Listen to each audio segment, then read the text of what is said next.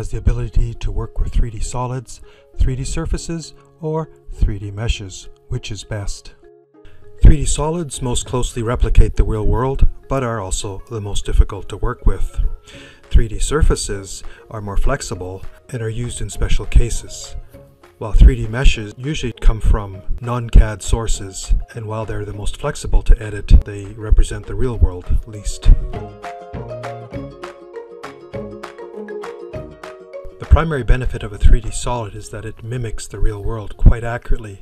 In fact, when you select it, the properties palette shows you important information such as its mass and centroid.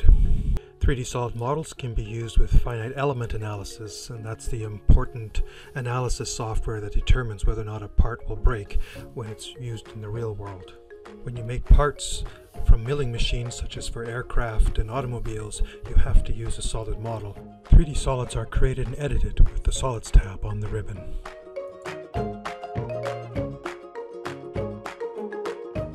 The primary difference of surfaces from solids is that surfaces are not watertight. A solid is watertight, which means that if you were to stick water inside of it, none of it would leak out. With a surface, water leaks out.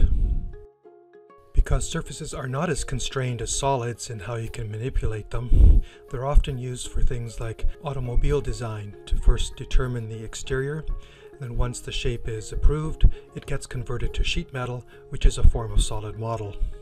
Surfaces are created and edited through the Surfaces tab on the ribbon. Meshes traditionally have been so difficult to work with that in CAD we only bothered using them in the very earliest days when no other forms of 3D were around. Here's a typical polyface mesh, and you can see it's made up of lots and lots of triangles, and when I select it, the properties bar says there are 3,000 triangles. This particular one is from an import from another CAD system, but you can also arrive at them when you do a 3D laser scan, and that those dots are converted to triangles. Polyface meshes are unusually flexible in how you can edit them. So for example, I can grab this piece here and just drag it out. It's not available in BricsCAD 18, but another way of editing mesh models is using subdivision modeling, which then smoothly edits the model and is often used in industrial design to get smoothing curves such as the handle of a hairdryer. Polymeshes are most commonly used to represent terrain. There is no ribbon specific to polymeshes, but there are these three toolbars that give you a start at working with them.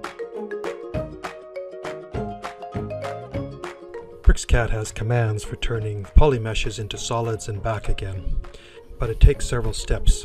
Here we have a polyface mesh object, as you can see from the Properties panel. First step is to use the explode command, then explode it into a number of 3D faces. And then you use the region command to convert the 3D faces into regions.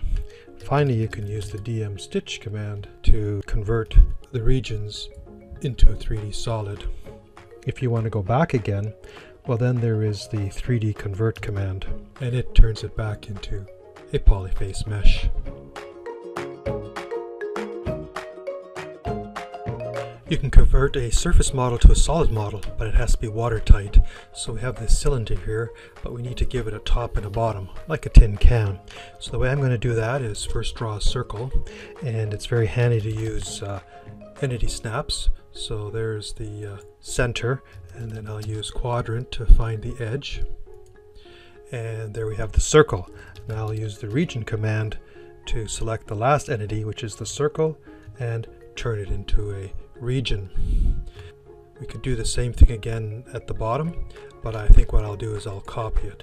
So use the copy command, and I'm going to again use the quadrant entity snap to start precisely from here, and then quadrant entity snap to precisely go there. So now we have a surface that is watertight. Again, we use the DM stitch command to stitch the entire model, and when I select it, it is a 3D solid. To convert a solid to surfaces, use the explode command. When I select it, the side is a surface and the top is a region, which can be moved.